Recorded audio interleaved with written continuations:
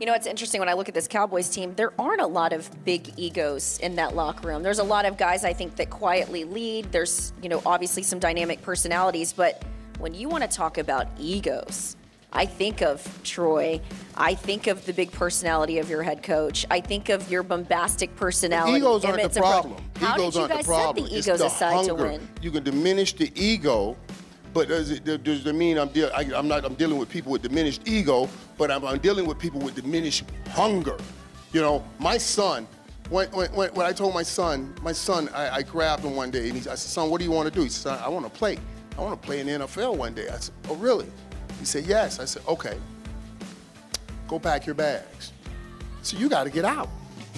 He said, what do you mean? I said, I'm going to send you, I sent him to live with my nephew in Florida, you know, and he was around here breaking records, catching 22, 23 passes in a game, and I come home, man, and he's got girls all out at the pool, and they're all up in the room at the theater, and I'm thinking, you know how hard I ran thinking about one day I'm going to be able to do this, and you're doing it now? Like, I said, son, it's not about physical skill set. In order to make it at this level, everybody can run, everybody can catch, everybody can jump. You got to match the hunger of the dude across from you. And you can't match his hunger living in this house. He's playing for this house. So you got to go. I kicked him out. I sent him to live with my nephew, right? It was, when he called, the first time he called, he said, Dad, I'm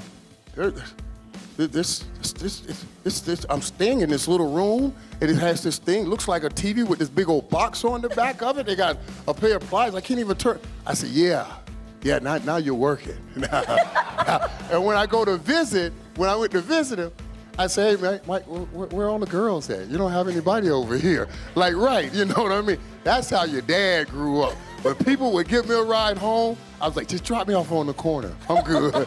I can make it from here. You will not see that house I grew up in. You will not see that house. And I think no matter what you have, if you don't have the hunger, that's a wasted gift God has given you.